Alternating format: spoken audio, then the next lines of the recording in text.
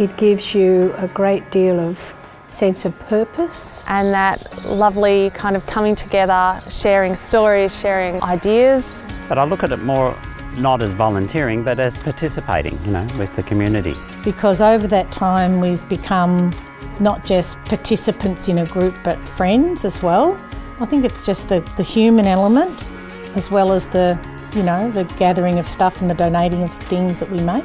What I like most about volunteering is just helping out the kids and seeing the smiles on their faces. I think that's like a big factor, as well as seeing the change and development within those youth that I support and volunteer for. I think that's good for your own mental health too, is to feel that you're helping other people. It fills your soul up, at the end of the day when you've made a difference in someone's life.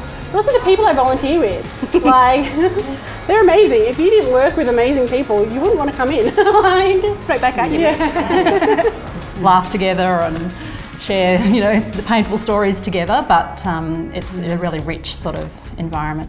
For myself, honestly, every time we perform a rescue and save someone's life is a memory in my memory bank, is something that is notable to me. Just seeing everyone, we become one big team and you have an entire unit just on call and able to turn out to jobs and able to assist the people in the community. That's what blows me away, is just how it all comes together. To see the club flourish, to see people happy participating in what they do, and if I can contribute my little bit to that, that'll make me very happy.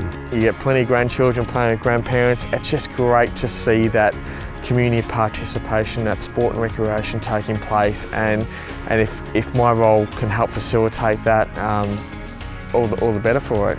During the pandemic, we certainly had many challenges. We had many classes running on Zoom, so that was very challenging, but very successful.